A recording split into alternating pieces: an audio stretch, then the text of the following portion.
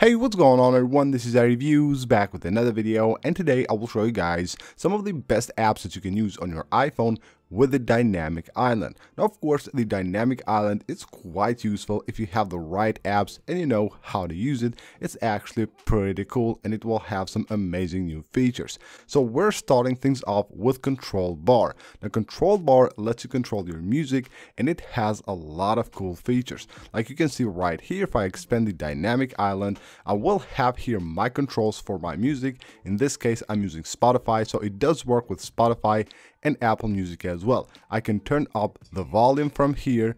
Of course, I can skip backwards, forwards, turn on the shuffle, or in this case with Spotify, I can add a song to my favorite. Now, if I go into the app, I can customize this. So you can see right here, we have these buttons that you just saw right there, but we can tap the edit button. And then I will have a list of different buttons here that I can actually add to the dynamic island and of course, save them from here.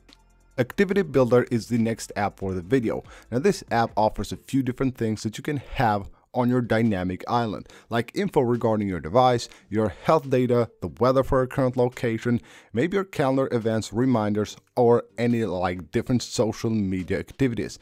Now what you can do here is go to one of these categories and you will find a few different items here. Like in this case for the device, we have the battery, the Wi-Fi, the storage, and the clipboard as well. So I can go to one of these, and of course you can even customize these. Like right here on the storage, I can just start the activity to see my storage all the time there. Or I can go ahead and go to action here and I can add an action like a URL, for example, for the dynamic island. So when I tap on it, it will open that URL. And again, of course, when you start the activity, you will see right there, you can see an icon and then the storage right there. And of course, tapping on it, it will make it bigger, show you how much storage you have used and of course, how much storage you have left on your device. Lock Launcher is the next one. It's a very popular app. You probably have heard about this and seen this before on my videos, but in this case we're talking not about live activities but the dynamic island. Now of course we can have the same as live activities. On the dynamic island we can have the apps there and of course launch any of the apps directly from the dynamic island, but it also does a few other things. If you scroll down here, you will find your dynamic island settings. Now you will have left display and right display. So I can go to the right display, in this case this one right here, and I can choose what I want to see there, like CPU usage, and then the left one as well. Of course you can choose there to see maybe your weather or anything else you want.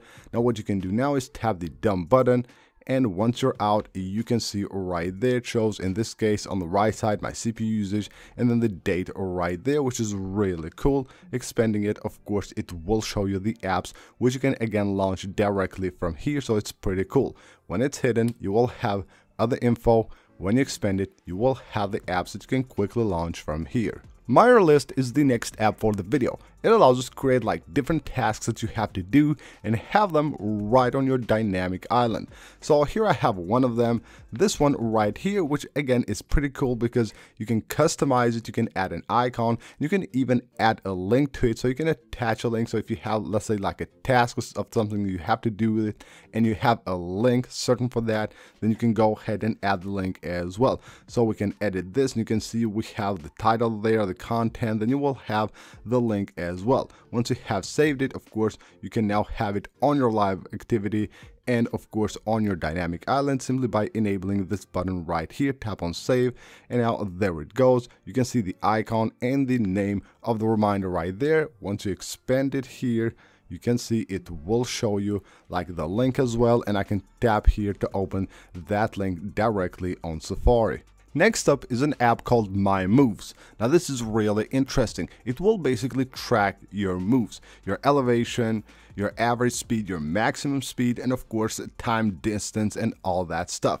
You have of course to use this with location services turned on, and you can have it right on the dynamic island. So this is good maybe for hiking or when you go to walks or something like that. You can just start it right here and you don't need to be into the app. you have it on the dynamic island. Once you expand it, you will see here your speed, your average speed, maximum speed, distance that you have walked, and of course kilometers per hour right there, and the time as well. So it's really awesome. Anytime you open it, you can see it will show you all the different information. Of course, you need to be moving for these to actually change on the dynamic island. Dynamic X is the next one for the video. It allows us to have different informations on the dynamic island of your device. Now this is a preset here on the app. We can start this and you can see it will monitor the internet of your device. We can start the activity right there and it goes straight into the dynamic island, and you can see all the different information you need to know right here by expanding the dynamic island.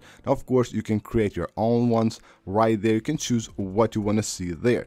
So things like from the upload speed to download speed, and you will have other stuff here. Some of them are paid, so you will need to pay a premium subscription, but you will have also a bunch that are actually free that you can add there and basically create your own live activity and then just add it to your dynamic island.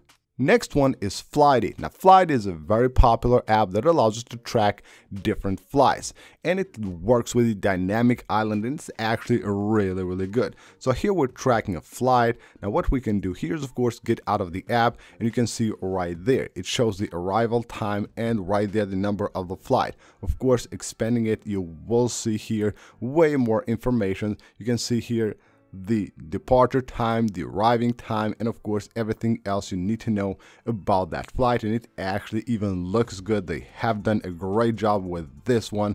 They have designed it the way it should. It looks good, and of course it's very useful. The next one for the video is called Sticky Timers. Now this is a simple app that allows us to have timers on the dynamic island, and it has here some presets, so you don't need to create a timer if you just want to use any one of these, or of course you can just go ahead and create your own. And then once you have started a timer, you of course will have it right there on the dynamic island. You can see it looks pretty good. It will have the timer showing up there all the time, so you'll see the countdown live whenever you are anywhere on your device. Of course, expanding it, you will see it on a bigger size, and you will have more timers here. If you have multiple timers turned on, you will see up to 3 different timers, and of course a button right there that even allows you to stop these timers directly from the dynamic island without you having to open the app at all. The next one is called Shelf. Now with Shelf, you will be able to create your own live activities and dynamic island stuff from the app right here. So what you have is things like social apps. You can have a bunch of social apps right there on the dynamic island, which of course you can open directly from here, or you can just have things like productivity, have shortcuts there, which is really awesome and very useful as well, and maybe even just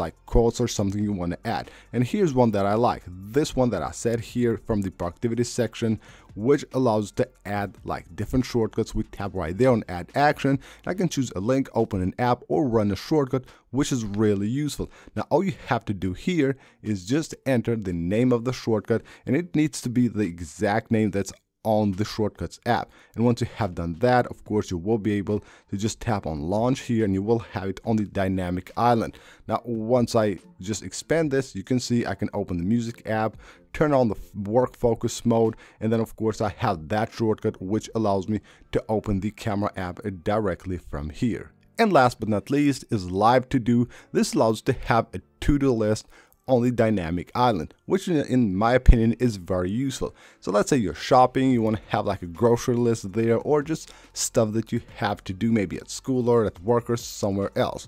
All you have to do is just come here, tap the plus button to add items to your list. Once you have done that, you simply tap that button right there and tap on start live activity, and there you have it. You will have your list there, the title of the list, and the number of items that you have on that list. Of course, once you expand it, you will see the full list of everything that you will have to do, which is very useful. So that's basically it for this video, guys. Hope you guys enjoyed the video and enjoyed the apps. If you're interested on any of these apps and you want to download them on your device, make sure to check the pinned comment. All the links will be there. Hope you guys enjoyed the video, and I'll see you on the next one.